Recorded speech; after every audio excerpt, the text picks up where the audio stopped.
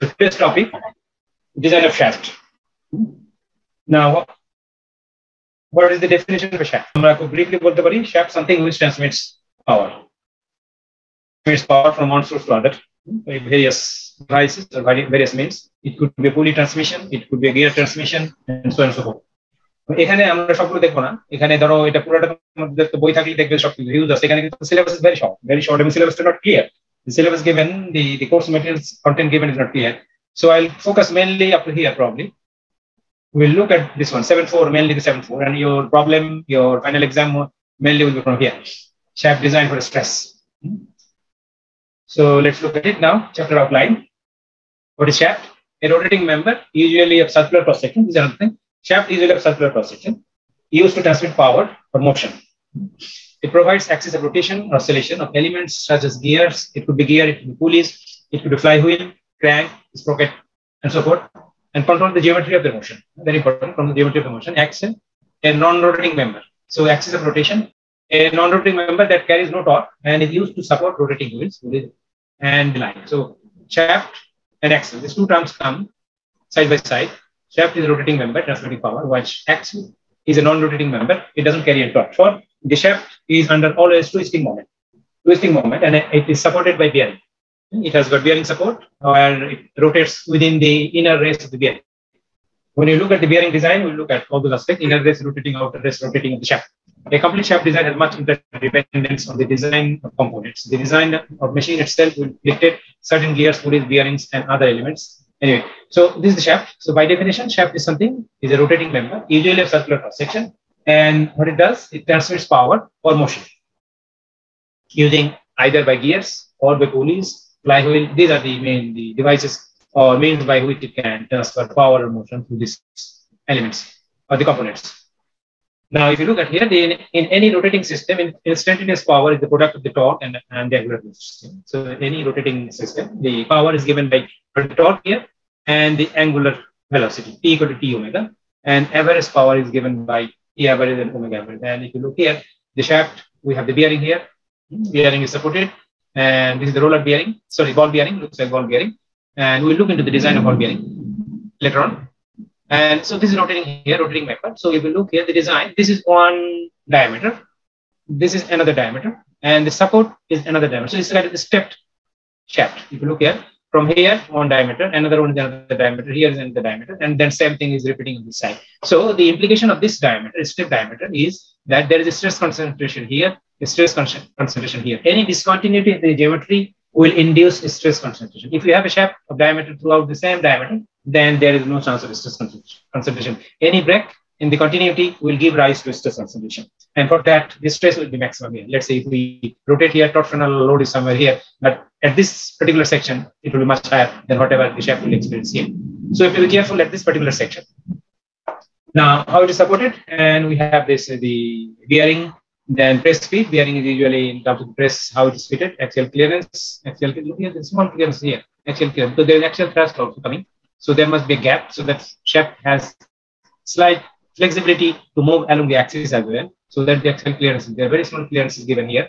And usually it's press fit. The way the diameter of the inner bearing and the diameter of the shaft is kind of press fit, plus minus. So the clearance is given, the tolerance limit is given in such a way that it can fit press fit bearing. Simply by pushing, it can fit, and then it will stick there. Press fit, and then there is another one, this step, the gear. This is the gear one. So gear with the hub, the gear material tip, and from here it can transmit power. And here also we have something like the taper pin, snapping. So these are the elements inside the shaft. Now, what we do in this design, the material selection, what should be the shaft materials? What should be the layout, geometric layout, something like this. What should be the geometric layout? And stress and strength. So this is what important, stress and strength. So you should look at both static strength as well as fatigue strength. So any repetitive load, any repeated stress, any reverse stress will create this fatigue kind of scenario. But simply static also, we look also at the static strength also. So the shaft can be designed based on the static strength, based on the fatigue strength. This comes under this stress and strength. Also, the shaft can be designed based on the deflection because of the load. If you have the load here, the transverse load, so shaft will may deflect like this, bend like this. So that deflection also we can have the limiting deflection criteria, bending deflection, torsional deflection, and slope at the bearing and shaft support element, shear deflection due to transverse loading. Okay, so it can be designed based on this. First, so our focus will be mainly here. Our focus will be mainly at this static strength. Please switch off your microphone, please. Static strength and fatigue strength. And if we talk about the deflection rigidity, so we look at the bending. So that means the bending moment, torsional deflection, shear stress, tau equal to TC over J, MC over I. So this will take the equation MC over I. This will take the equation TC over J. The torsional deflection, and torsional deflection means theta equal to TL over GJ. If you remember the torsional deflection theta equal to TL over GJ. If you remember so I can write here equal to TL over GJ. If you remember this one, and this could be sum. If we have different cross section, that could be summation. Theta 1, theta 2, theta 3, depending on the torque at each and every section of the shaft, the length of the shaft, material modulus, and J of the shaft, polar moment of inertia. So we can determine what is the torsional deflection of the shaft. Axial deflection, if I say axial deflection, delta, if we have a shaft, if we have a member, axial loaded member, if we have a load P, length L, so what is the deflection?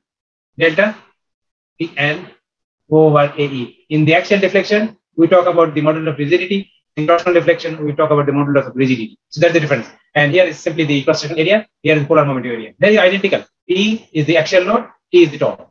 Length, same. So, but these are the material property. So theta is the angular deflection. So that we can design based on the limiting constant of theta. Now let's see. Shaft material deflection is not affected by strength. If we talk about the deflection, it is not affected by the strength, but rather stiffness as represented by the modulus of elasticity, which is essentially constant for strain. So the shaft deflection of the shaft is not affected by whatever the strength is here. That means whatever, if it is SUT or SY, it is not the factor. We have something like this. So let's say this is one curve. This will be my SUT. If you have another material, something like this, we have SUT, or it could be same. So it is governed by this line, Brooks law, E value, the stiffness of the material. The stiffness of the material, not by the ultimate strength of the material. The deflection is not affected by strength, but rather by the stiffness as represented by the modulus of elasticity, which is essentially constant for all steel. Deflection primarily controlled by geometry, not material. And the deflection is controlled primarily by the geometry, but not by the material. So these are some of the very important statements. Deflection depends on the geometry of the shaft, not on the shaft material. Stress controlled by geometry, not material. When you talk about the stress, it is controlled by the geometry. Strength controlled by material property. Shafts are commonly made of low carbon. So mostly the shafts are made of low carbon. Carbon concentration is low. Cold roll or hot rolled steel, such as AI, SI 1020, 1050 steel. I think you know what is this 1020 means and 1050 means. These are probably the first two digit or the last two digit one. It indicates the carbon concentration, and also it indicates the ultimate tensile strength. You should look at the text and they will find what does this letter presentation means.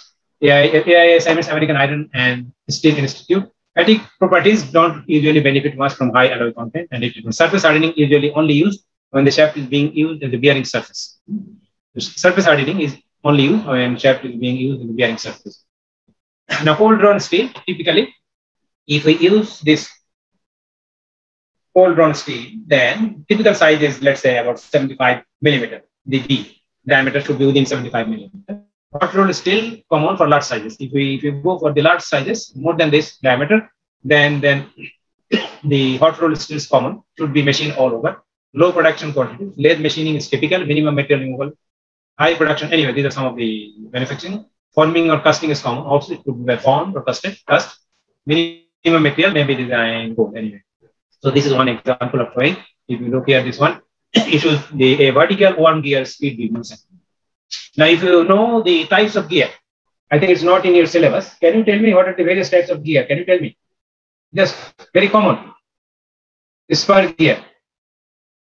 Bevel gear. Yeah, very good. Helical gear. Bevel gear. And also worm gear. Now, with spur gear, helical gear, the in between two shafts. Two shaft, the speed reduction or speed increment is not high. But if you use a one gear, with one gear, still I remember this one from probably one gear. You know Professor M.S. Khan, sir, you know, isn't it? Everybody knows him. He taught us machine design when we were a student. Still I remember, he said that one gear, with one gear, 80% speed reduction is possible. So if you have a shaft is rotating at 1000 RPM, in the subsequent shaft, another shaft, second shaft, you want to make it 200 RPM, then you have to use this one gear. Very high reduction is possible, but here it's not. So if you use spur gear or helical gear, you may need couple of shafts, one shaft, then another shaft, couple of shafts you may need necessary. From here to here, and gradually you reduce the speed. But with one gear, 80% reduction is possible. Issues to consider for shaft layout, axial layout, the components supporting a vertical one gear speed reducer. So with this, you see vertical one gear speed reducer. That means it can reduce up to 80% in one go. 80% speed reducer. Then there are some of the things. The figure 7 point. This is the axial component layout. Shaft layout. We're talking about the shaft layout. Choose the shaft configuration to support and locate the two gears and two bearings. So we have to have a shaft which is two bearings and two gears. So we have this. So that means shaft will be here. Your shaft has to be within this bearing. From here, within this bearing it will be. So let's say if it is our inner diameter, so it could be something like this. So this is the gear, and so the pinion, smaller diameter gear, large diameter gear. From here we can have another shaft which will make this one and this one. So choose the shaft configuration to support and locate the two gears and two bearings. So if you look here, so that means how we have to have, there is no clearance, but should be a clearance here. So the diameter here is smaller. I have shown only one diameter, but that's not. In reality, it should be something like this. We have one diameter, then the diameter is changing, and again we have another diameter, and again we have something like this, and we have a large kind of thing. So this one. So we have here again step. This diameter and this diameter probably will be same, and there will be a little bit of clearance here for the actual thrust. Yeah. So this is one gear and another gear. Solution uses an integral pinion. So it's smaller in between two gears, which is smaller in diameter, that is known as the pinion, and the larger one is the gear. Solution uses an integral pinion, 3 shaft shoulders, keys and key and sleeve. So how to set these, let's say the gear with the shaft. So there has to be some, we'll talk about this later on, key and keyways, slip. The housing locates the bearings on their outer rings and receive this transload. Choose fan shaft configuration. This is a fan or pulley shaft configuration. Stretch, some of the things are given here. So this is another way, this is another D. Solution uses slip bearing. Choose fan shaft configuration. In C, choosing fan shaft configuration, and in A, choosing bearing and gear configuration. But if you use the fan and shaft configuration, then this should be the way it should be. There's some of the other things. Bevel gear, axial load when supported, bevel gear drive in which both pinions and gears. So bevel gear, what is the characteristics of the bevel gear? Let me show here. The spur gear, helical gear, they transmit power parallel shaft. In between parallel shaft, these gears transmit power. That means if we have two shafts, one shaft is here, and we have another shaft is here. We have two parallel shafts. We have the line here. So these two lines are parallel. Possible. You can use spur gear, helical gear. But the bevel gear, this is the parallel shaft. Can you tell me the bevel gear? Bevel gear is this one. Is the perpendicular shaft. We have one shaft here. Let's say we have one shaft here. And we have another shaft here. This is rotating and this is also rotate. So here we need a bevel gear. We need bevel gear. If you look in our car or transmission, the transmission wheel from the front wheel to the rear wheel, there is a kind of differential gear. From the front side to the rear side. We have this wheel here, and here we have this front wheel. So this is rotating, and this is the one which is known as the differential gearbox. You'll find if you look underneath of any vehicle, it could be truck, it could be bus, it could be car, anything, you'll find a differential mechanism. And here is the bevel gear, because this is rotating in this fashion, and this is a perpendicular shaft, and this has to rotate this direction. So here you can neither use a bevel gear, sorry, you can neither use a spur gear, you can neither use a helical gear, you can neither use a one gear. Here there is always a bevel gear. Bevel gear component. There are probably 4 bevel gears. One bevel gear here, and then so the bevel gear is the perpendicular power transmission, while a spur gear and helical gear for parallel power transmission, and one gear for maximum speed reduction. So if you know about 3 things, should be enough of the power transmission. Now the most shafts serve to transmit torque from the input gear or pulley through shaft to an output gear. So that is the purpose, the job. Most shafts usually transmit torque from the input gear or pulley to the output one. Common means of transferring torque to the shaft. Transferring torque to shaft is, so we have to have the gear to be attached or fixed with the shaft by keys. It could be by splines, it could be by set screws, it could be by pins, it could be by press or shrink fits, tapered fits. So these are the ways either the bearing or the gear is attached with the shaft. If you look here, in the beginning, press fit. So this is how it's, and look at the taper, the clamp collar, so gear, and how, so this is a taper pin, like a taper, press fit, yeah, this is the key, this is the, on this side, it is the key. So these are the means of having the gear and the shaft in place, and when the shaft rotates, it can transmit power either through the gear, from here to this gear to the another gear. So that's it's very important here. This some of the things here. Common means of transferring torque to the shaft, either by keys, it could be splines, set screw, pins, press or shrink fit or tapered fit. Keys are one of the most effective. Slip fit are common on the shaft for easy assembly. Positive angular orientation component can design key to be the weakest link to fail in case of overload. So this is usually very prone to failure. This is the weakest part if it is overloaded. Now, when you talk about the fatigue stress, static stress, fatigue stress. When you talk about the fatigue stress, so this I have taken from the fatigue failure. You must understand what is the sigma M, sigma alternate, mid range, alternating, and what is the how it is expressed, sigma maximum. So this I brought it again because this will be necessary for in solving the problem. Repeated, completely reversed, general fluctuating. So 3 different types of loading conditions. It could be fluctuating loading, it could be repeated loading, or it could be completely reversed. Both all will create fatigue stress or fatigue loading. These are all kind of fatigue loading. It could be fluctuating, sometimes positive, sometimes negative. So fluctuating loading also will be made the component will be subject to fatigue stress, fatigue failure. It could be repeated. It could be reversed. Reverse means the shaft is rotating. If you remember again, this rotating shaft.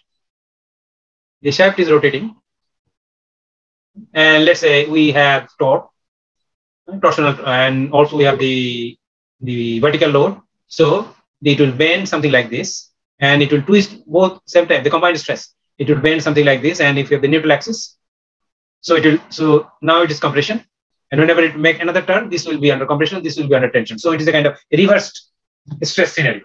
Reverse stress scenario, and this is a repeated load. We repeat. We apply 10 kilonewton, stop. Again, we apply 10 kilonewton, stop. So this is kind of repeated load. The load is repeated, so sometimes it comes to 0. Again, we apply, come to 0. But here, fluctuating load is not 0, not coming to 0. Repeated load coming to 0. So we apply load, also fluctuating, but it comes to 0. So we have one cycle of loading, come here, 0, stop. We can again apply here, 0, apply. So this is one complete loading. We stop, come back to 0. Again, we start. So this is a repeated load. Whatever completely reversed is sigma M. Sigma M is 0. This sigma M is 0. That is the completely reversed. So you must understand the 3 different scenarios of loading, and accordingly the problem says, and you have to the various design criteria will come according to these various types of loading. If it is general fluctuating, if it is repeated, or if it is a completely reverse loading. So reverse loading is we have the alternating. Then sigma M is 0, max and mean. So we have the max plus mean minus negative. So it has become 0. Max plus mean equal to 0. So that is why the sigma M equal to 0. And sigma A equal to sigma max minus sigma mean over 2. So this sigma M. So this is alternating stress. Either this part or this part, you can absolute value is magnitude. So this is the, remember, one is the fluctuating load generated, one is the repeated load, and characteristics of the repeated load, how it should be. Here, mean should be 0. Minimum is 0. Sigma minimum is 0, but sigma m is not 0. So always refer to these 3 figures, important figures. Now let's see. Now, equation for commonly used failure rate. This I have taken from failure. We have the fatigue, we have the Soderberg line, we have the modified Goodman line, we have the Gerber, and we have the SME elliptic. So we'll take one problem and we'll see the effect of safety based on all 4 different methods. N is the design factor or factor of safety for infinite fatigue line. So this is the usually the 4 different, how should I say, 4 different category criteria of stress fatigue failure criteria. One based on the Soderberg equation, one based on the modified Goodman, one based on the Gerber, and one based on the SME elliptic. It is not necessary to evaluate the stress in a shaft at every point. It's a very important statement. It is not necessary. Let's say if I go back to this shaft again, if you want to design a shaft here, it is not necessary to determine the stress at each and every point. You have to find the points where the stress is the maximum or the moment is the maximum, the point where the moment is maximum. So you have to do some analysis of the shear force and bending moment and also the torsional moment, torsional torque, and find where the torque is maximum, where the moment is the maximum. And that section should be the critical section, and that will be taken into consideration for the design of a shaft. So most shaft, not this one. Not necessary to evaluate the stress in a shaft at every point. A few potentially critical locations will suffice. Critical locations usually be the outer surface, always outer surface. If you remember the shear stress, now equal to TC over J. So C is the radius, the maximum radius that where the shear stress is maximum. So the outer surface always will fail. At axial location where the bending moment is large. If we talk about the bending moment, so when you talk about the shear stress, torsional, let's say we have shaft something like this. If you have the same torque here and here, so your tau will be TC over J. You calculate the polar moment of area and find. So the C means the diameter is maximum here. So most likely, or it will be at this particular point because J is a function of diameter also. You find where is the J maximum. So either it will be, probably it will be here, not here. So, and also the moment. If you talk about look at the shaft, so you have to find the torque diagram along the axis. You have to find the whole shaft, draw the torque diagram, E, positive, negative, and draw the torque diagram, and also the moment diagram. Moment diagram, where the moment is the maximum, that would be, that section will be the considered for the design. Where the torque is present, the potential location and surface. Critical location will usually be the outer surface. Axial locations where the bending moment, so bending moment is maximum. Present, so we have to find. So we find at each and every section to find the stress due to torsion, stress due to bending combined, and find the stress. So we have to find the resultant stress coming from the shear and resultant stress coming from the moment. And then you find the total stress, where is the maximum. A few critical locations. So stress are only evaluated at critical location, not all along the shaft axis. Critical locations are usually on the outer surface from the top.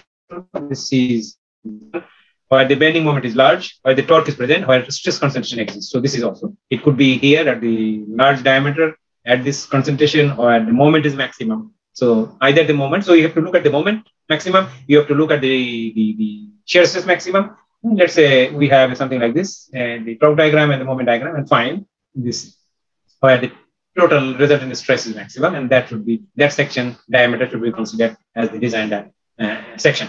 Okay, now what we do, standard stress equations can be customized for shaft for convenience. Axial loads are generally small and constant, so will be ignored. So here we ignore the axial. We have a shaft and the axial thrust. Usually the axial load may be, it's coming from the thrust load from the bearing. So that's the ignore. Whatever the axial load coming from, so this is we don't consider. Axial load is constant, so will be ignored. But because its contribution to the stress is very small, that's why it's ignored. The standard alternating and mid-range stresses. So we talked about sigma A and sigma M. So this is Kf, the stress concentration factor from the bending, MACI, So this is all about the moment. And yes, and when you talk about the shear stress, then this is Fs, the stress concentration factor, fatigue is stress concentration factor, fatigue is stress concentration factor due to shear, fatigue is stress concentration, simply this is fatigue is stress concentration factor because of the moment and shear.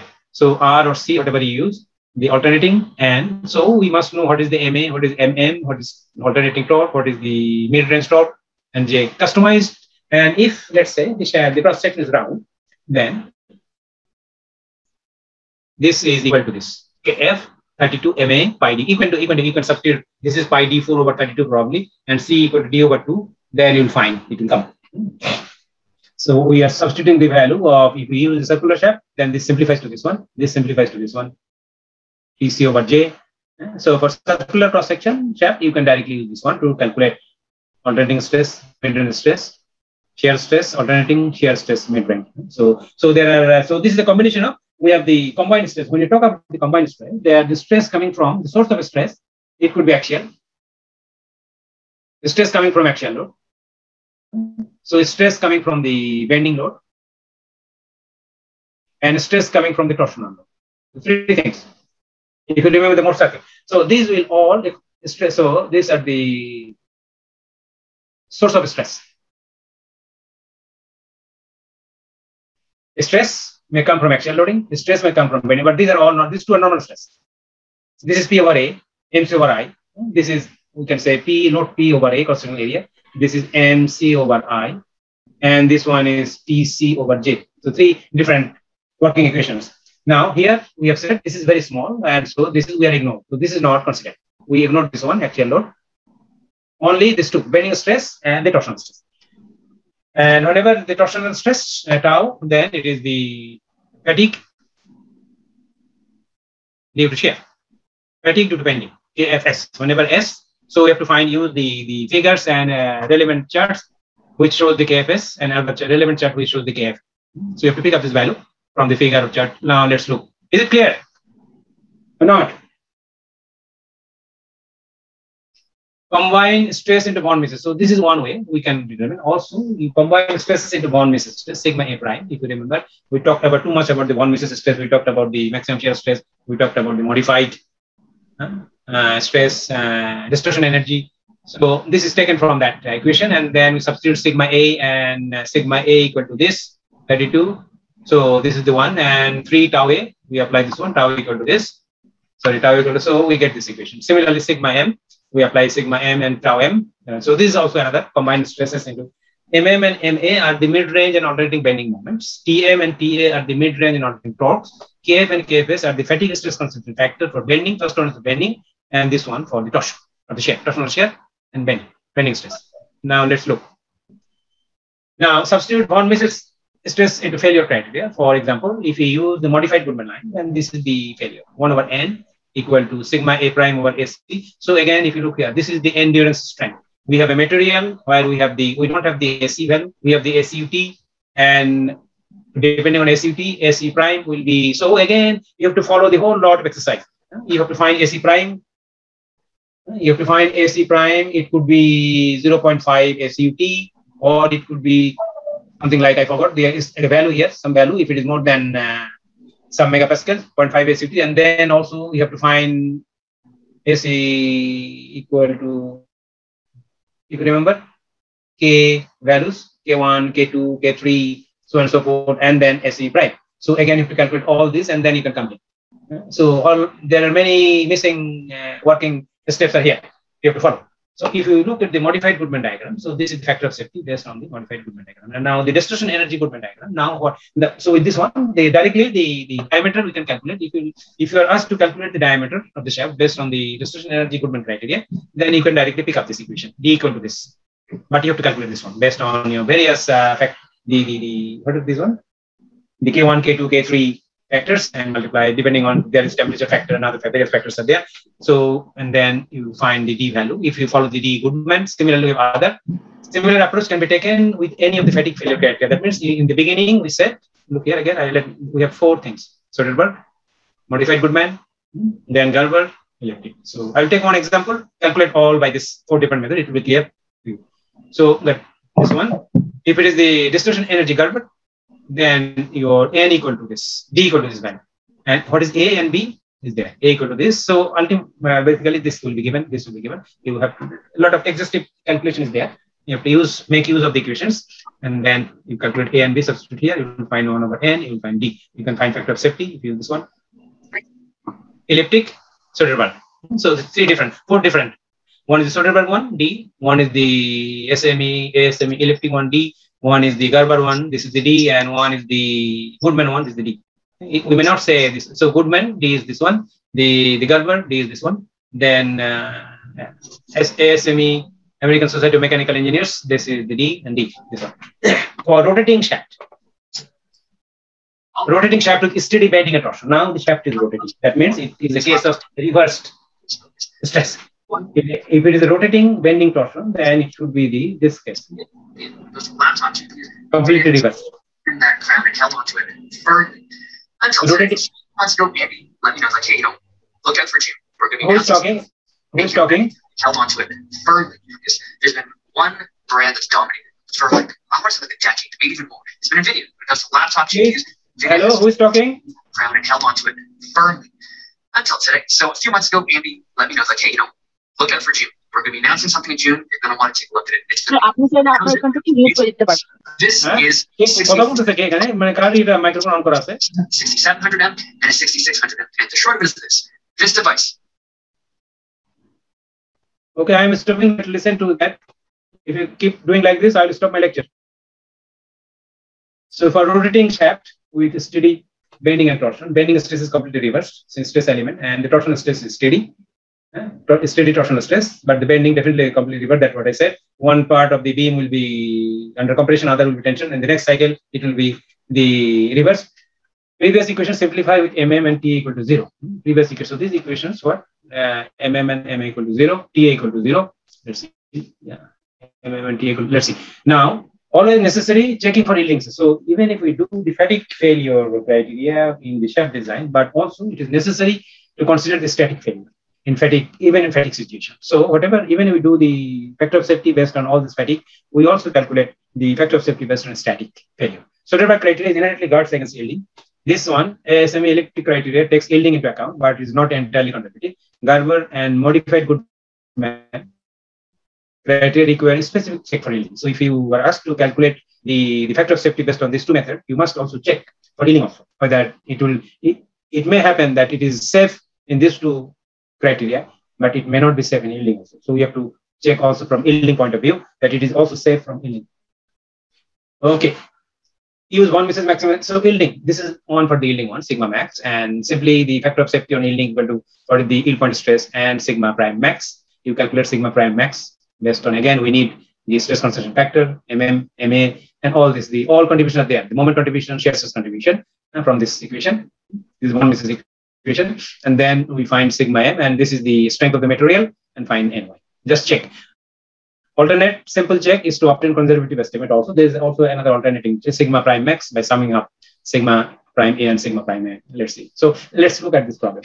At a machine shaft shoulder, the small diameter d is 28 millimeter. Okay, before I go there, let me, because this you can have a look at it.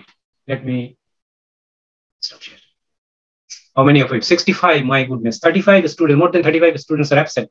This is what happening in the class. Yeah, this is unacceptable. This is unacceptable. Only 65, 66 students are absent, present. Why the students are not coming to the class? Any idea, the class representative? No, sir. So it is always like this in other classes or only in my class? Sir, বাকি ক্লাসেও sir এরকমই student থাকে 60, 70, 80 depend করে। মানে কি এটা কি ওদের মানে ইন্টারনেট লিমিটেশনের জন্য নাকি অ্যাক্সেসের কনস্ট্রেন্ট হতে পারে, সেটা একটা কারণ হতে পারে। We cannot blame the students blindly because they may have some limit because they are at various locations. Probably sometimes the internet facilities are not available. Maybe the access is not there. Probably, maybe. Anyway, so let me look at this. At the time now, can I give a pause for a while, or let me do this one because I'm more torsion notebook. Okay. Yeah. Now let's look at this problem. Very similar what I have just said. A shaft is loaded in bending and torsion, such that the MA 70 Nm, TA 45 Nm, the mid range. So these are the values given. Ultimate tensile stress SU 700 megapascal, SOI equal to 560, and a fully corrected endurance limit OS is given here. 200. So it is the job has been simplified. Directly the AC fully corrected analysis limit. So that means they have calculated already 0.5 ACUT, 350, and then multiplied K1, K2, K3 up to here. So AC becomes 210 is assumed. If not, then you have to find. And then let's KF equal to, so all of that. KF equal to 2.2, KFS equal to 1. With the design factor of 2.0, determine the minimum acceptable diameter of the shaft using criteria. Okay, D. Garber criteria. So can you help me to solve this one? Now I'm giving you this equation, first equation. Let's say the first equation is D. Garber. Let's see. Shaft design. So this is the D. Garber equation. Then let me bring some other. So this is N. And then the Garber equation, then the diameter. Yes, this is the diameter. Then if I go further, now the A and B. What is A and B? A. Oh, so equations are there. And most probably this will be an open book exam. It's not possible to have all these equations formulas to be in attachment. Usually attachment we give here the attachment, but I will prefer, I will talk to my course partner. So probably I'll go for the open book exam where you can have access to all these equations, figures, charts, and tables. Otherwise, I have to give all this in a separate attachment. Anyway, so can you tell me what is the diameter of the shaft? Just you. So this is the one. And we have this A and B. First one, D. Garber criteria. Can you do it for me? Okay, sir. You just try. Can I stop now recording? You can do it. You will see. I'll come back to this record again. I'm coming back. I'm stopping recording and then coming back. Stop recording. The test question will be something different, slightly different. You may have to find this value. And also, I'll not give you this KF and KS. Probably the shaft cross section will be so that you can. I'll give you the shaft, a shaft loaded bending torsion. I'll give you the scale of the shaft, and from there you have to find the extract the value of KF and KS, depending on the shaft, the radius, the fillet or whatever. Class combine করে তো মানে attendance টা কমে গেল দেখছি। মানে section break করে ক্লাসে attendance টা কিছুটা বেশি ছিল। I think the same 30 35 70. Sir, air value 338.44 Newton meter. Air value A na acha আমি লিখি A equal to 338.44 Newton meter. 144 Newton meter. So the unit is very important. You must write the unit. KF doesn't have any unit. Moment unit is Newton meter. Square. Meter square, meter square. Then root. So ultimately Newton meter.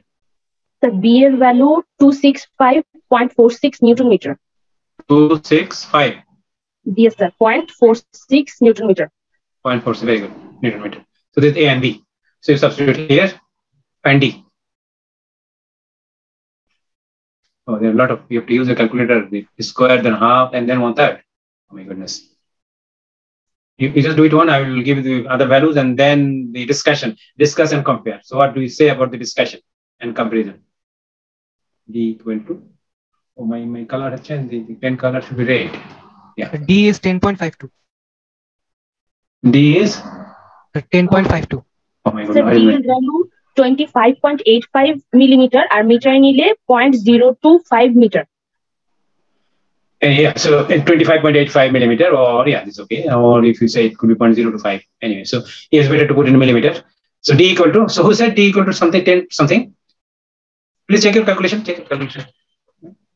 N, value of N is 2. Or N 2 is. So we have this, let's say here, the Garber one, D equal to 25.85 millimeter. This one, the second one, the B, the elliptic one will be 25 point, I'm just writing 25.77 millimeter. The C one is the Soderberg one is 27.7.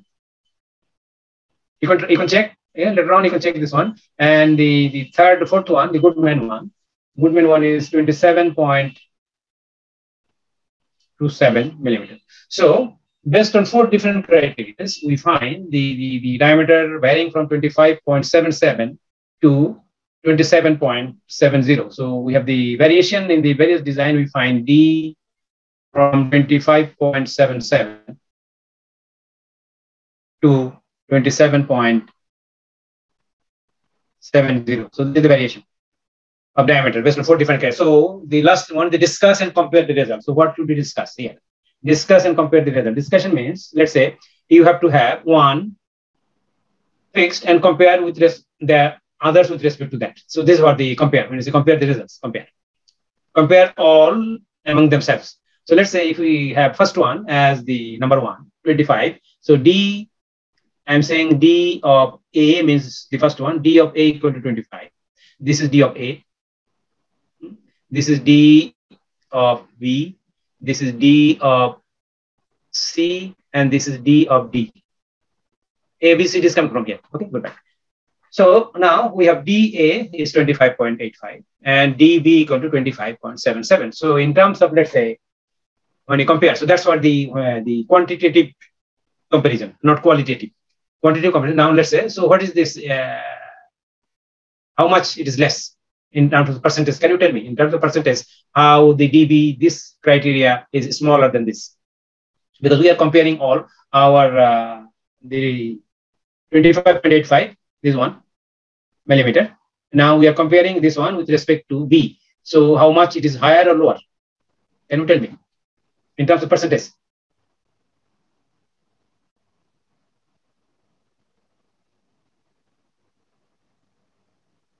So this is my initial, this is the final. Initial, final, initial, final. So that means if I compare dB with this, so 25.77 minus, just if we consider the absolute value, 25.85 over, we are comparing with this, so 25.85. Can you tell me what is the value here? Multiply by 100.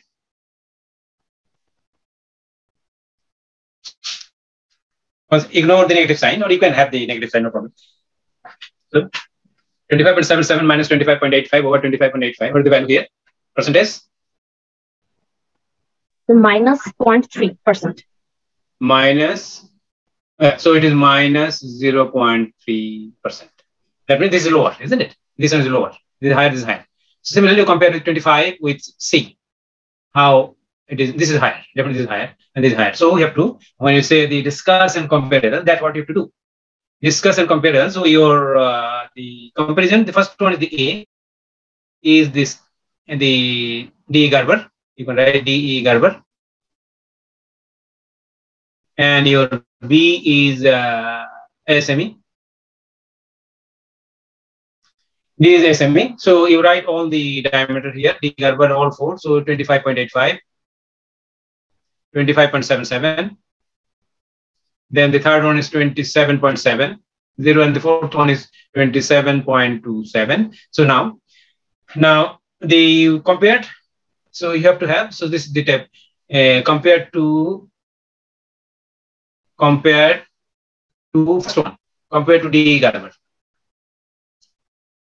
It's up to you. You can compare to first one, you can compare to last one, or anyone. Then compared to D Gerber, this one is 0. The compared to this one, the second one is 0. Let's say 3% lower. Similarly, compared to this one, can you tell me what are these values? The other two.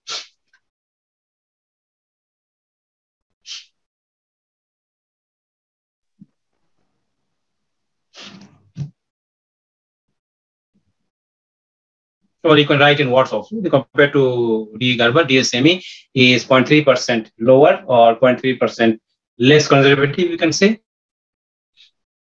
So minus 1.55%. Minus 25 and 27. Okay. So this is smaller, isn't it? This is smaller. You say 27.7 minus 25.85. Over 20, this is the denominator will always be this one, because we are comparing with this 27.7 minus 25.85 over 25.85 times 100.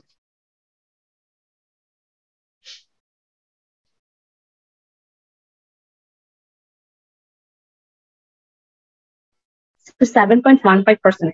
Very good, 7.15%. So this one is, you can say, you can write here 7.15% higher.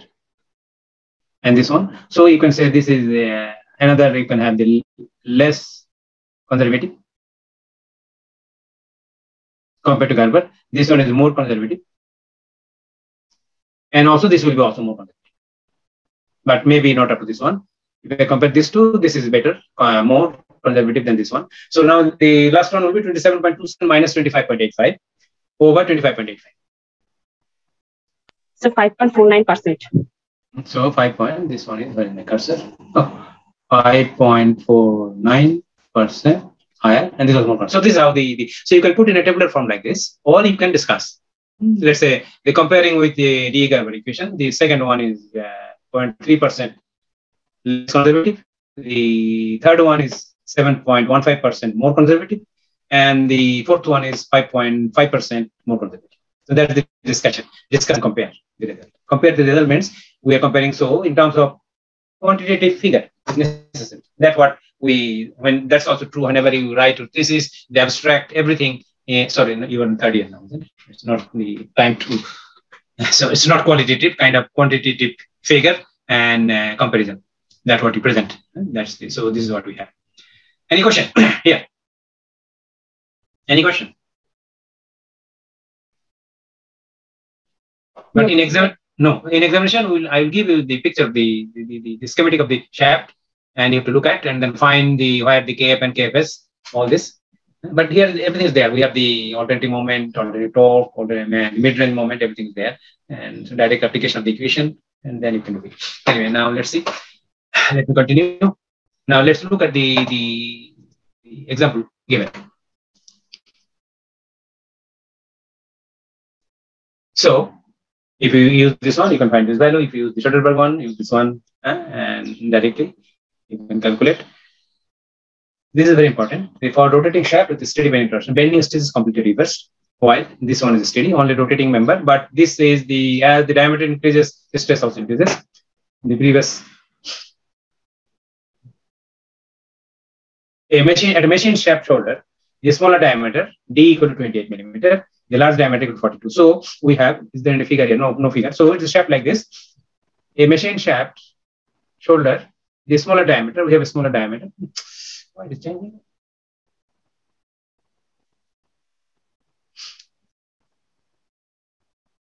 We have the 8 millimeter and then we have 42 millimeter.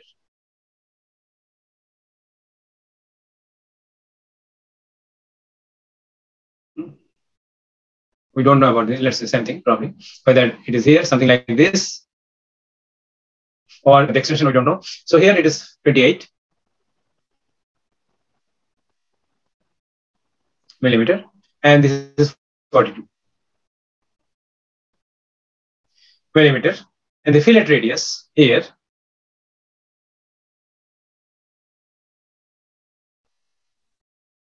the radius, fillet radius, rounded.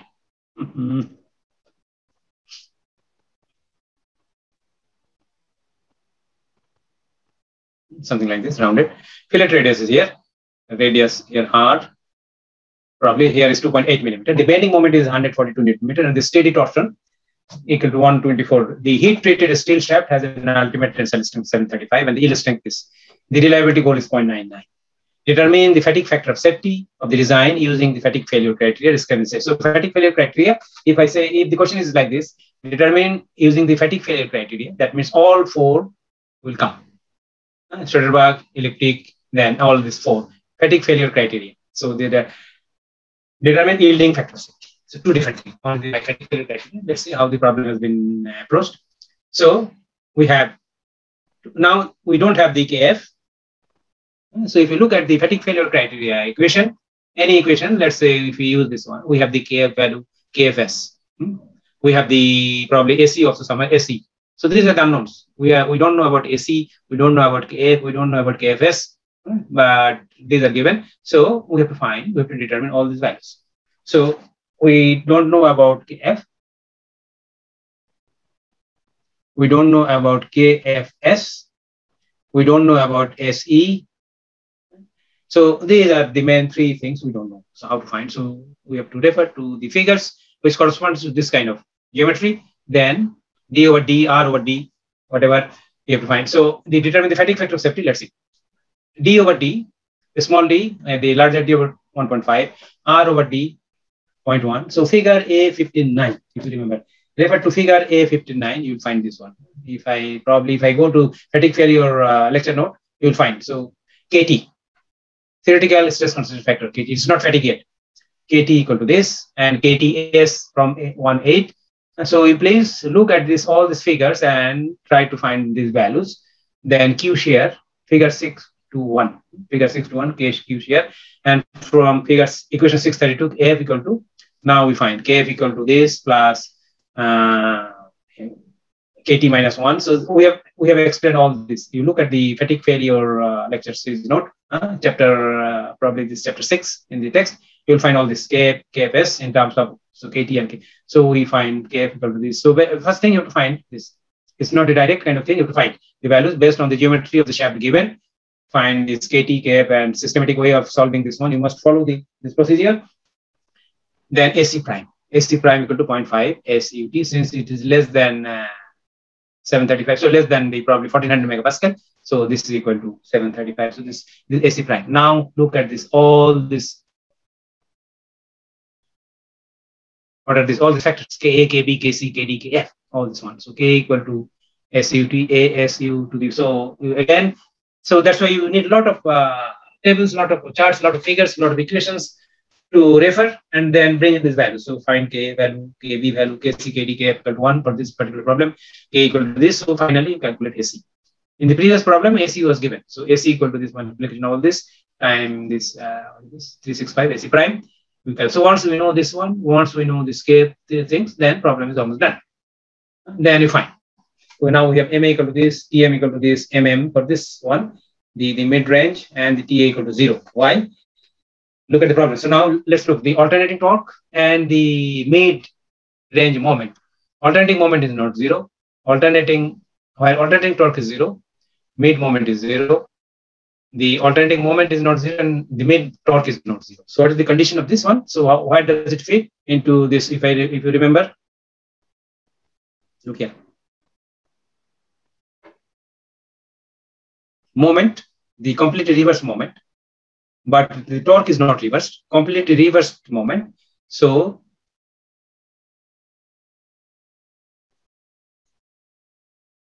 M is 0.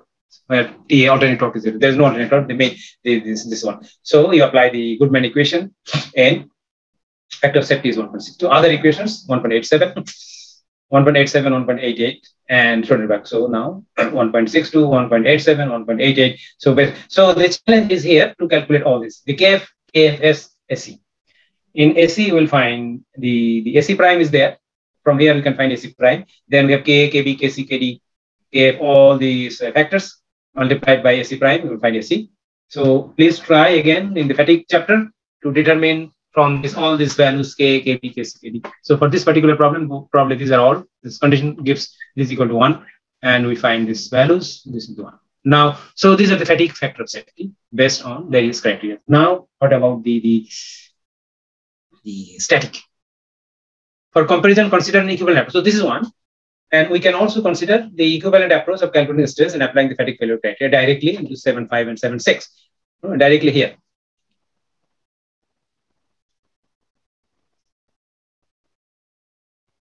Combined stress, this one, sigma prime and sigma prime. This is also another same fatigue theory, or directly we can calculate this one. Use von Mises criteria, sigma max, sigma m, sorry. So we found sigma a prime equal to this, sigma m prime equal to this, and I'll do this for, again, you can take example Goodman failure criteria 1 over n equal to this, and finally 1.62. So Goodman failure criteria 1.62 using directly shortcut approach 1.62. Also we have 1.62 Goodman. This is from all following the methodology of the fatigue failure criteria, and this is a very shortcut approach. For comparison, consider equivalent approach, calculating stress fatigue failure criteria directly. This is direct, so we have to calculate on sigma prime, and we can use this one for one equation. Probably I have given this equation here. If you look that one, probably I have this one. What is this or not? Yeah, 1 over n is value. Soderbergh 1, Goodman 1, the Gerber 1, and all this. So this you can use all 4 and determine, but we have to find the sigma A prime and sigma A prime directly. Very same equation, 1 over n. Let's look at this equation, modified Goodman A, sigma A prime, sigma M prime, SE, SUT. Very same equation here, this equation. A prime, M prime. A prime, M prime, SE, SY. A prime, M prime, modified Goodman. Similar, A prime, just substitute M prime here, and then you can calculate also the n value. Also the n value. So that's how it is done here, SC and SUT. It's not modified Goodman. SC and SUT, M prime. Sorry, probably the SUT. Modified Goodman, this is the one. A prime, M prime, SC, if you use the Soderbergh, this one, so you can calculate other also, check. You will find almost the same value. So this is directly from the fatigue failure criteria, step-by-step procedure. And this is a very shortcut procedure. Only calculate this one and substitute all the 4 equations. So you can find this is the modified Goodman, you can find others also. Same, which is identical to the same process could be used for other failure criteria. You can find it. Now the static one. For yielding factor of safety, determine the equivalent bond misses, sigma max, calculate, and then the equal to SY is given, material property, yield strength, and then sigma max of this. So the static failure criteria is even much more. It's 4.58, while the fatigue one comes down to 1 in the range of 1 point something. So this is the static failure. For comparison, a quick and very conservative check on yielding can be obtained by replacing sigma max prime by sigma A plus sigma M prime. This just saves extra time. Calculate. So if we can also find this one, this replaced by sigma A prime M prime. Already these are calculated, so 3.3, which is quite conservative compared to 4.58. So these are the static factor of safety, and these are the fatigue factor of safety. That means fatigue of static one is more conservative, definitely, but the fatigue one, less. Okay, any question? So estimating the stress concentration. Now the stress concentration.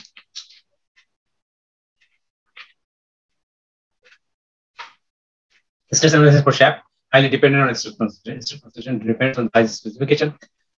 Standard shaft elements, much as shoulders and keys, have a standard proportion, making it possible to estimate the stress concentration factors before determining the actual size.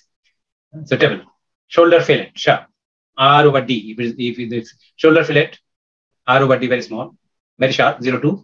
Then for bending, we have this value. For torsion, we have this value, and for axial loading, we have. First iteration estimates for stress concentration factors, KT and KTS. So directly we can use from this one for if it is axial, KT and KTS shear, bending, KT. Shoulder fillet, if it is 0.1, then this one, if it is end mill cassette. So these are the conditions of various the element, the shoulder fillet shaft, end mill cassette. The problem will say about this one. Problem will say it is probably if the problem specifies says that it is end mill cassette, then we have to use this one. If it is the retaining ring groove, you have to use this one. Missing values in the table are not readily level. So these are the values. First iteration estimates for the stress concentration factor KT and KTS. Warning: these factors are only estimates for use when actual dimensions are not yet determined. Do not use this once actual dimensions are available. So you may, in the design, actually, let's say you have all this condition, we don't know what should be the diameter. You may have to assume one diameter and proceed and go for iteration one after another, 2-3 iteration, you will get a diameter. One diameter will not vary. Reducing stress concentration at the shoulder fillet by these are the bearings require relatively sharp fillet radius, bearing sharp. So that's how shoulder relief groove, something. So these are the real design aspect here. Large radius undercut into the shoulder. Large radius undercut into the shoulder. Large radius relief groove into the back of the shoulder. Large radius relief groove into small diameter shaft. So these are various design techniques for reducing stress concentration at shoulder, supporting a bearing with sharp radius. So this is the design kind of technique or design procedure. If we have, these are various design options. How do we make it?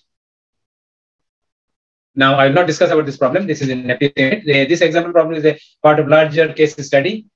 So please refer to this one and then you'll find. So this is actual design, how this bearing and gear and all these kind of things should be there.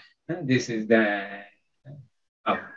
smaller one. So the shaft, actually, this is the one diameter. And as it goes inside the gear, the diameter changes. Diameter changes. It goes inside the bearing, but even is further reduced.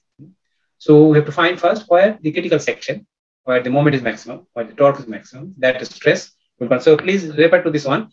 C section, A section, D section, and various diameters, all there. Perform free body diagram analysis. We have the calculation, the reaction, stress. So the torque diagram, maximum torque is here, large diameter, maximum torque. And we have this one. So we have to combine these two. We have the moment, shear force, the moment, and the moment, two different types of moment coming. So we have to find the resultant moment, total moment. You just look at this one, and then you'll find how the actual design takes place in this way. But this is not, we cannot give this kind of problem in the final exam. Your time is limited. So we have to think something else. Maybe I will give you the exact value, total value here. So that's as given. Whatever we have seen done, we have the total alternating moment is there, but this has come from gradual steps. So quick conservative first press, assume Kf equal to Kt, Ks, Kts, and then we find. So the design problem, it's not a unique solution. You have to have some assumption, some guessing, and then gradual as you do the calculation, and then first iteration, second iteration, then it will converge to a diameter where any change will not have significant effect. So this will be ultimately D equal to 40. All estimates have probably been conservative. So select the next standard size is 42 and check D equal to 42. So again, another check coming, and finally we'll find this one. Anyway, this is a very good example. Please have a look at it. Deflection consideration. So these are all stress consideration. So this up to here is all. Let me go back to first one. We have to have this first one. We have done the static strength. We have done the fatigue strength. Now the second part is the bending deflection. Let's see. Let me quickly pass through this one. I'll pick up again on tomorrow. We have the extra class, isn't it? Again.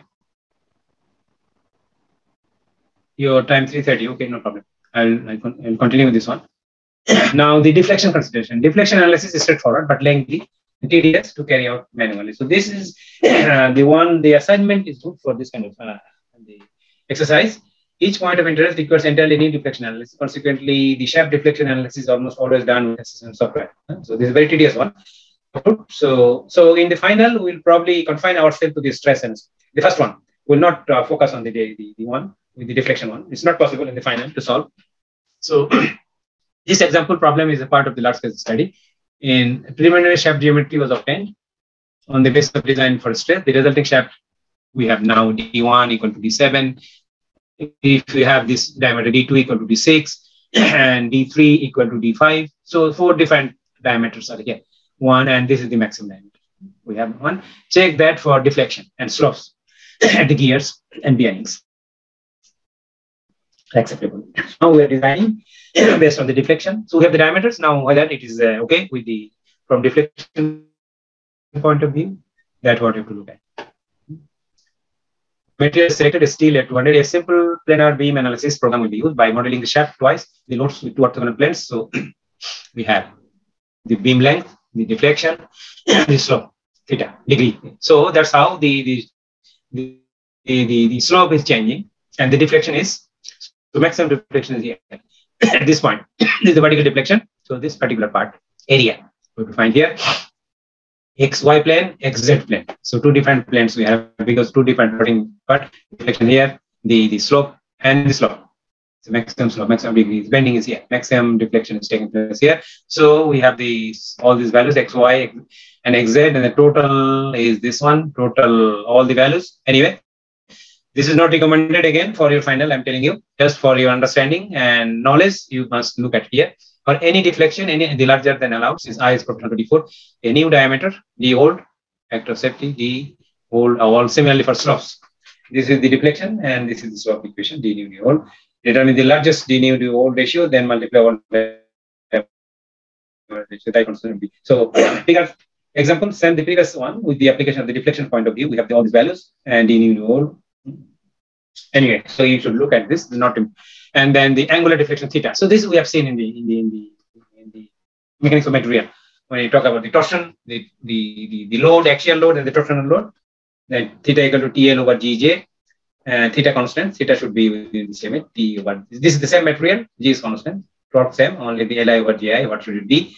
And the torsional stiffness, summation of 1 over K equal to Ki, so Ki of the shaft. And we have the critical speed. Anyway, I think that should be, I'm quickly passing, this is one front. So this is how it is, this is the shaft, this would be the gear, and now this is the locked. The shaft and the gear are locked by this. It would be the used to secure rotating elements and to transmit torque. There's a lock between the shaft and gear. It would be this square shaft, circular. It could be the through a pin kind of thing all the way. So locking the gear and the shaft. This another one. So various tapered one. So various means of locking the gear and the shaft, or the bearing and the shaft. Tapered pin size, so maximum again, so we have these values. So tapered pin, D equal to D or anyway, probably I'll not go for this one, keys, because it's not in your, as far as I understood, this is not there. Keys come in standard square, so but you must know that this is how it's locked. Keys come in square, standard square, and rectangular size, the shaft diameter determined. So we have the shaft diameter and key size, width and depth, height, and all this, you can pick up the values. Failure of keys is by either direct shear or bearing stress. The key length is limited to half length. Key length should not exceed 1.5 times the shaft diameter. So this is very important. Key length of the key must not exceed 1.5 times the diameter to avoid problems from twisting. Multiple keys may be used to carry greater torque, typically oriented 90 degrees from one another. So if the torque is high, then you may have to use multiple keys. A set screw is sometimes used with the key for axial positioning and minimize rotational regular. And the give head key, tapered, see, the shaft would be the bearing, and so this is how it is locked. Woodruff, this is also very important, the very famous Woodruff key, have a deeper penetration like this. The most is on the shaft, and this is on the bearing. Maximum penetration here, so it can lock with when used near the shoulder, the key waist is concentrated. So this is the, again, as the shaft geometry discontinuity starts at this point. So this is the prone to failure. So we have to consider this one. Woodruff key, some of this one. Woodruff key, again, stress constraint factor for the keys. So please refer. Yeah, this is the design, key design probably here. Given shaft heat treated a minimum in listening to this as a diameter of 36 millimeter. The shaft rotates 600 RPM, 30 kilowatt through a gear. Select the appropriate key for the gear. So this is the key for the gear selection. You look at this problem. So we have to look at the analysis of the force, and then what should be the size, A and B, square or rectangular. So ultimately we have this torque and then force T over R, where SSY 0.577. The distortion energy theory applies, and this one, and finally we find failure SSY L equal to 0.0357 millimeter, the half length. So it would be, therefore, have an ample strength since it would probably be a 36 millimeter or longer. The half length of the gear is used. Anyway, so let me stop and go back to something else. Stop here. So my focus will be on the stress, the first part. For your exam and other things, you should refer to the, let me see, where is this one? Lecture 4, torsional failure shaft design. This one again, share. So this one you concentrate on this part, and these are for your continuation of the syllabus for understanding. So we can do the also based on the deflection, bending, deflection, torsion, deflection.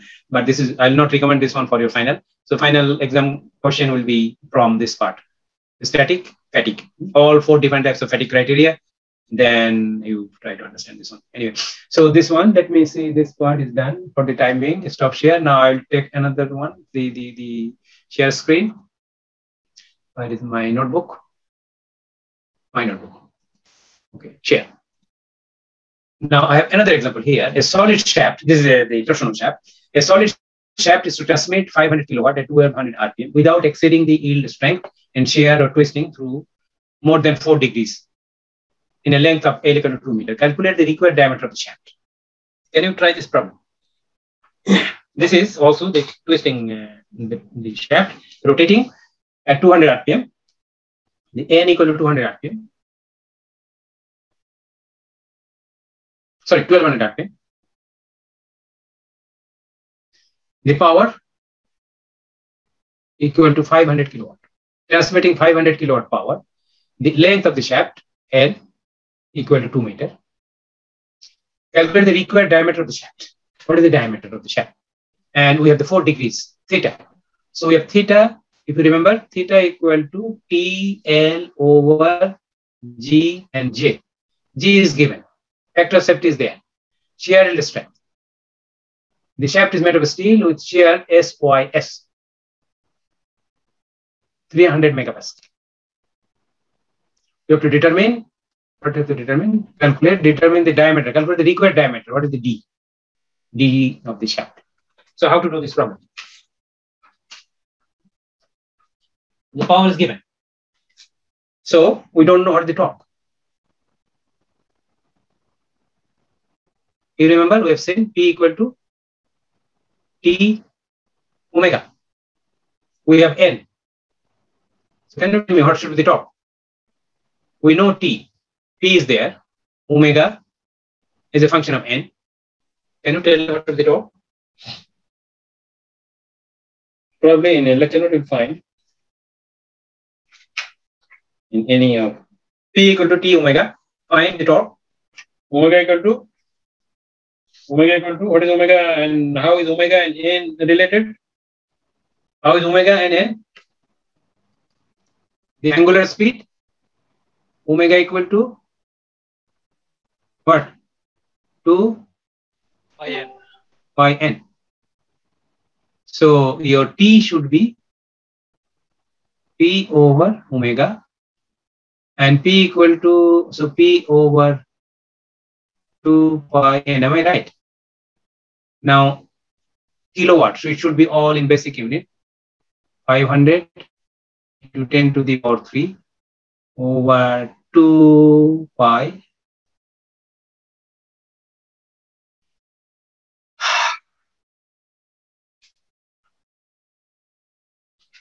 What is the value of 1,500?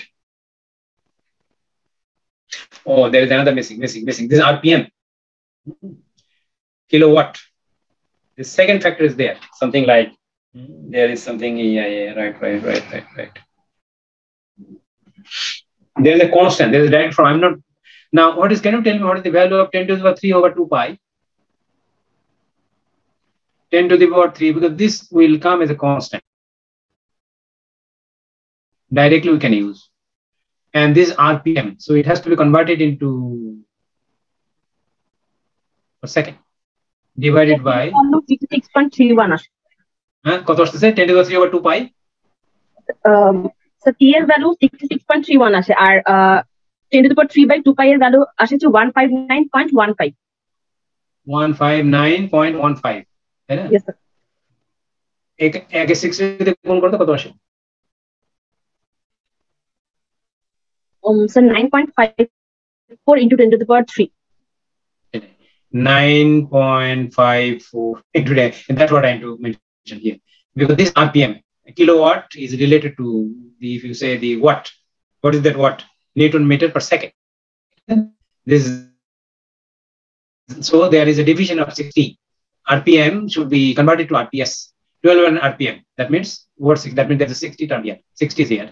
So basically, we can directly, there is one direct equation. Probably I've given somewhere in, probably if you look here, if we have the T equal to 9.5, this is coming from here, 9.5, and if you convert this pi equal to 3.143 and other decimal points after a couple of 9.549, we got 9.540 basically, 9.540, but if you have this more decimal points you add after, so it will be 9.549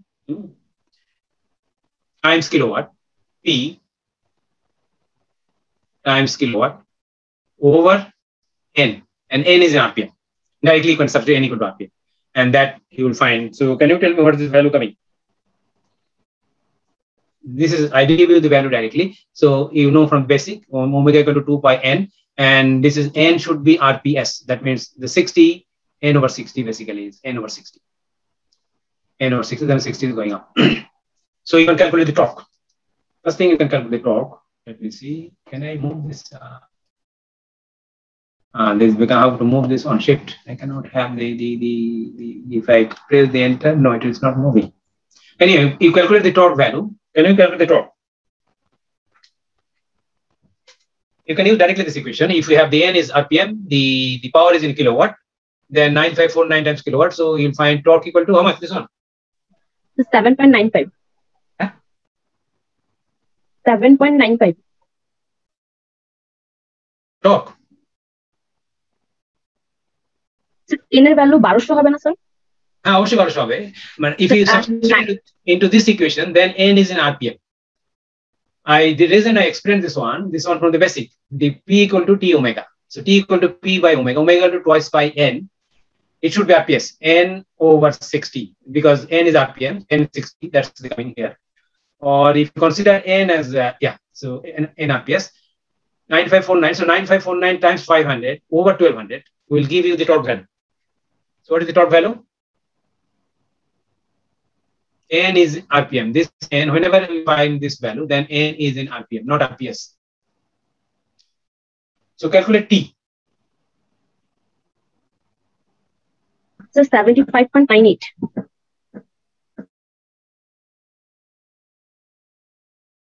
Why 7?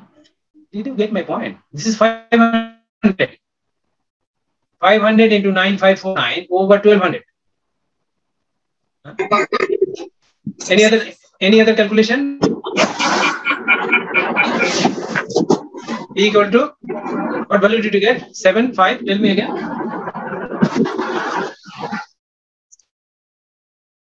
9549 times 500 over 1200.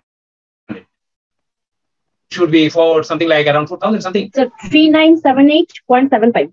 3975.78.75. Let's say 8. So this one is in Newton meter. So this is my torque. We found one thing, so torque. So now, once we know the torque, so what to do now? Once we know the torque, then my space, I don't know, I've lost my space. Why to take this problem? Let me take this problem for text. What is the text? Draw, not draw, I don't want to draw. Where is my how to insert my text here? So we have calculated P equal to, the torque equal to 3978. Okay, let me come here now. So this is the continuation of that problem. So T equal, we got 3978. 3978. 3978.8. Let's the pointing Newton meter. So what should be the value now? What should be the other things? Design of shaft. Now we know the tau equal to TC over J. Tau equal to TC over J. Tau equal to TC over J. So the diameter, we have to find the diameter, isn't it? So J, what is the value of J? Of this pi over 2. Can you tell me? C4. If you here the power 4, or it should be 2t per pi c to the power 3. Okay, you understand? So essentially the diameter of the shaft. So J polar moment of inertia for solid circular shaft pi over 2 c to the power 4. So we are simplifying. So tau equal to, there are two constants. One is the shaft is loaded. Not this one. Calculate the diameter of the shaft. The shaft is made of steel with shear yield strength 300 megapascal, factor of safety 1.5. And the angular, the twisting the shear, or the without exceeding the yield strength in shear, there are two aspects. the one is the without exceeding the yield strength in shear. The shaft is rotating at 200 RPM, transmitting 500 kilowatt power in shear or twisting. In shear, it has got the strength 300 megapascal with factor of safety 1.5, or in twisting, it has got 4 degrees in 2 meter length shaft. So we have to consider, we have to determine, calculate the diameter based on the shear yield strength. We have to consider, calculate the diameter based on this limitation, the angular twist, 4 degree. So there are 2 equations will come here. That's what I'm saying. So first one is the shear, TC over J, and this T, the shear stress, we have the shear 300 with factor of safety. So my tau allowable will be 300 over 1.5 equal to 2 T over C. So we calculate C here. You'll find one value of C here, and also you'll find one value of C here. Again, J equal to pi over 2, C to the power, G is given, T is given, L is given. So you will find C here. C based on theta. C on theta, and this is C on tau. So J equal to again pi over 2 C to the power 4. So you will find C value. Theta is known, 4 degree converted to radian. So you will find the C value.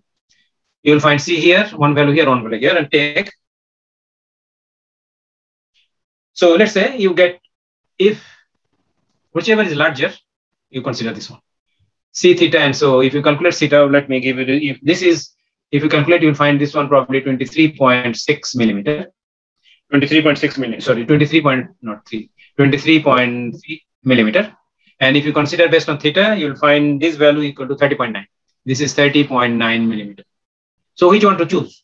Whether you'll choose this one or this one. If you choose this one, 23.3 mm, so it will fail here. Because for the angular twist for 4 degree, the diameter must be, so the radius must be 30.9. So the diameter will be twice. So it will be 61.8 millimeter, or it would be 46.6 millimeter. So if you consider this one, it will fail here. But if you consider this diameter, it will sustain. It will not fail also in terms of shear. So your diameter will be this. The chosen diameter or the design diameter will be 61. So this problem we considered based on the shear and based on the angular deflection.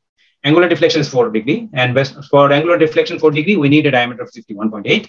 For shear stress point of view, we need a diameter of 46. So comparing these two, which will sustain both angular deflection and the shear deflection, we must choose this one, 61.8 millimeter. Is it clear? If not, then I will take again. So you please solve this one and find whether this is right. 23.3 mm radius, 30.9 millimeter radius, theta equal to this problem usually we teach in mechanics of material. Mechanics of material we teach in, but I don't know whether you have been taught this one. Anyway, so please try this one, try this problem. This is a very good exercise for understanding of this power transmission and the required diameter of the shaft. Because in torsion, I see this is in the syllabus. You have to find the diameter based on the stress point of view, required diameter of the shaft in torsion. When you talk of the torsion, there are 2 aspects we see. One is the shear stress and one is the deflection, angular rotation, angular twist. And then we find this one. I think let me start. A প্রশ্নটা আমি গতকাল আলাপ করছিলাম যে solid circular shaft is to transmit 500 kilowatt power at 1200 RPM. It without exceeding the yield shear in a twisting through more than 4 degrees in length. Calculate. So এখানে দুইটা condition দেওয়া আছে শ্যাফটের। একটা হচ্ছে তোমার shear yield strength আর একটা হচ্ছে rotation theta. So you have to find the diameter based on these 2 options. একটা হচ্ছে তোমার without exceeding the yield shear strength, without exceeding the yield shear strength in shear, or অথবা a twisting through more than 4 degrees. So there are 2 options. One, the constant, there are 2 constants here. 2 constants. One is angle and one is the material strength. There are 2 things. One is the angle, one is the material strength. একটা হচ্ছে angle, theta, আর একটা হচ্ছে material strength. One is the material strength. So you have to find the diameter, D of the shaft based on theta, D of the shaft based on the material strength. 2 things. Now, based on the material strength is coming from that equation, tau equal to TC over J. Now you substitute the C means the radius of the shaft, J is the polar moment, T torque, and find the torque given the power is given. So P equal to T omega, so you can find the torque. And T, the tau, shear stress. This is the shear stress because of the applied torque. Now, this shear stress has to be related to the material strength. This must be related to material shear yield strength. So this has to be given, shear yield strength. And it is given, shear yield strength equal to 300 megapascal.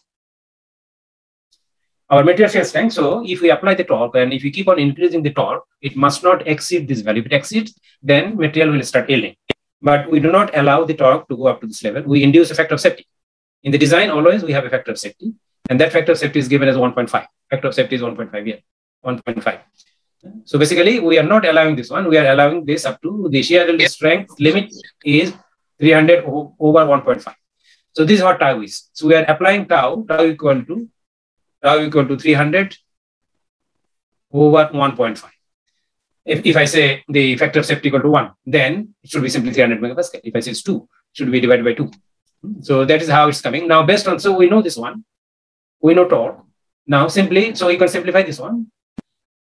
So this has got pi over 2 c to the power 4 and c. So c to the power 3, 2t over pi c to the power 3, and you can find this value of c. So you'll find the value of c based on this equation. Here, equation tau, we can say tau allowable. Allowable means this over this. Strength over the factor of safety. Allowable means the strength over the factor of safety.